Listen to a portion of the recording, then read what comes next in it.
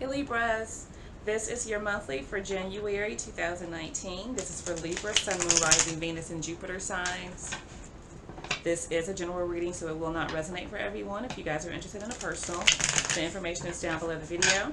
If you're new, welcome to the channel. Please hit the like button, share the video, subscribe to the channel, and let's get started, guys. I'm going to do a Celtic cross, laying the cards face down. That way we can explore them together, okay? Let's see. Here we go.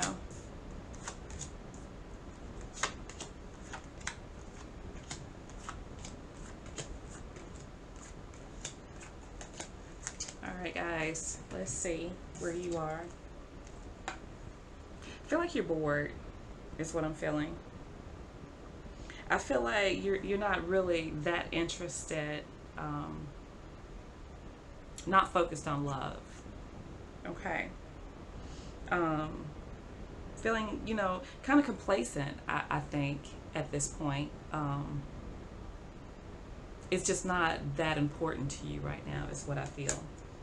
Okay, let's see what the energy around you is. You got some worrying going on here.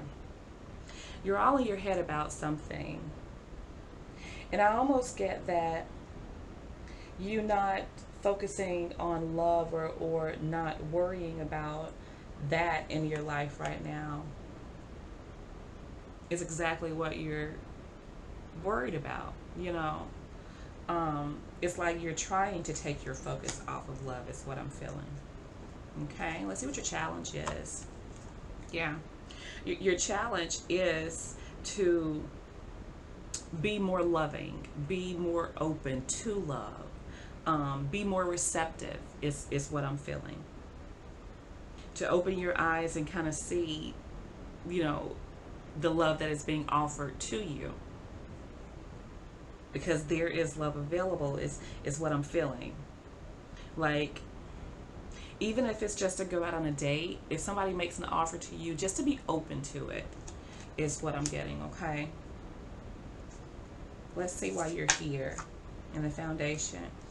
Yeah, I feel like there's a breakdown somewhere. There's a breakdown between something that you really felt good about before. Like you've had a breakup. And I think, and I'm not sure when this breakup happened, but I feel like this is the root cause of why you're no longer accepting or willing to see, you know, what is possibly being offered to you from someone, because you're still, you know, getting over this breakdown that occurred.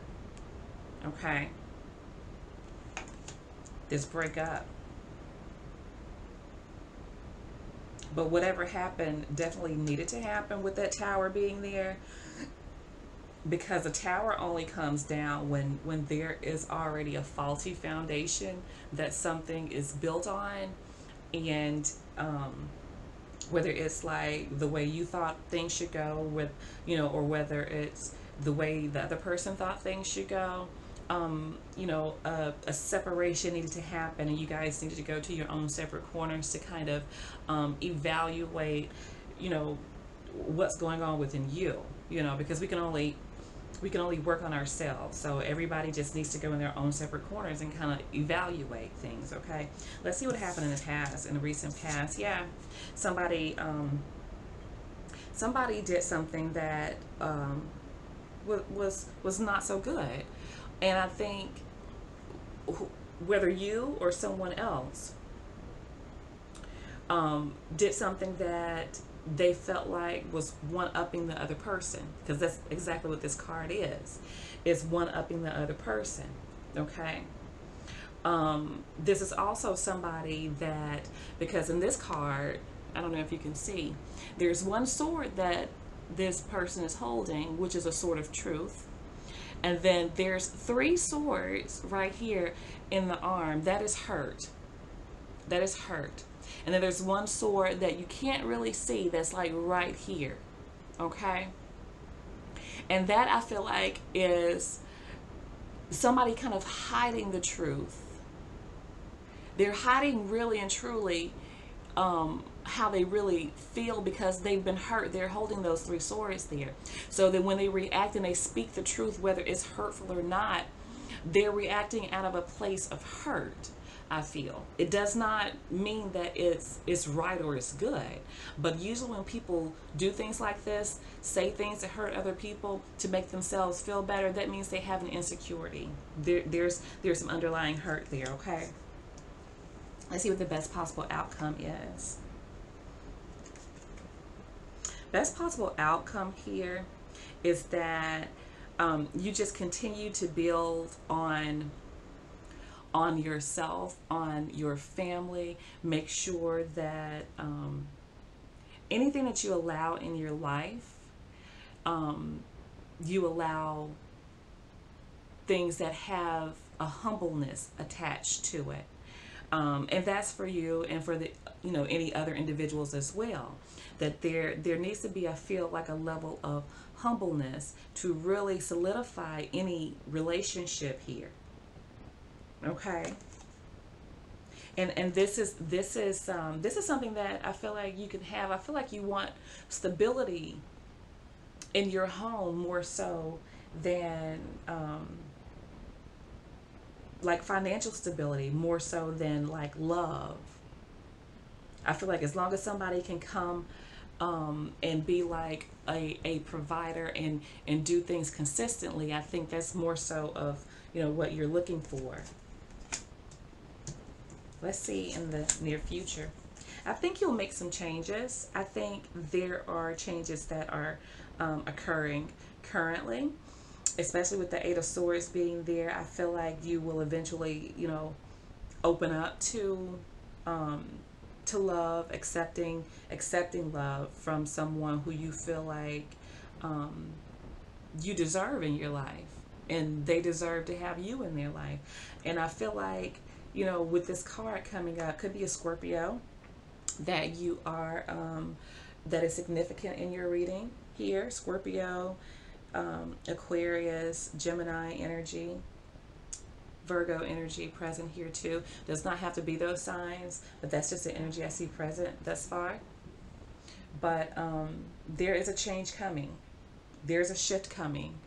And I feel like you are initiating this shift in your life. Okay, let's see what the outside influence is. There's possibly an earth sign coming in, Taurus, Virgo, Capricorn. That is I feel like they want to approach you. They're not coming in fast. This is a very stable night. If I was going to have a night, it would be the Knight of Pentacles, because they are the most grounded. They do make offers, but they make a solid, legitimate offer when they do arrive. Okay. And your hopes and fears. Yeah, you want somebody that will give you what you give them, basically. That's the bottom line. Because you are very giving. You are very loving. And you don't expect things from people that, you're not willing to offer. So you want the same in a mate here. Okay? And the overall outcome is you will leave behind things with the Seven of Swords. I can't even pick it up, guys. Wow. Okay. So you will leave behind things that you feel like are not serving you. But you will not do it from an emotional standpoint. You will do it from a very thought out frame of mind here. I feel like from here on out, you really just want to do things in a very logical, thought out way. Because I just get the feeling that when you use your heart, when you use your emotions to try to make your decisions, that it hasn't panned out this far. So you're trying to change things up here, and I see that happening here with death in the near future. Okay, my Libras. So that is what I have for you guys for January 2019, and I'll speak with you soon. Okay, so bye.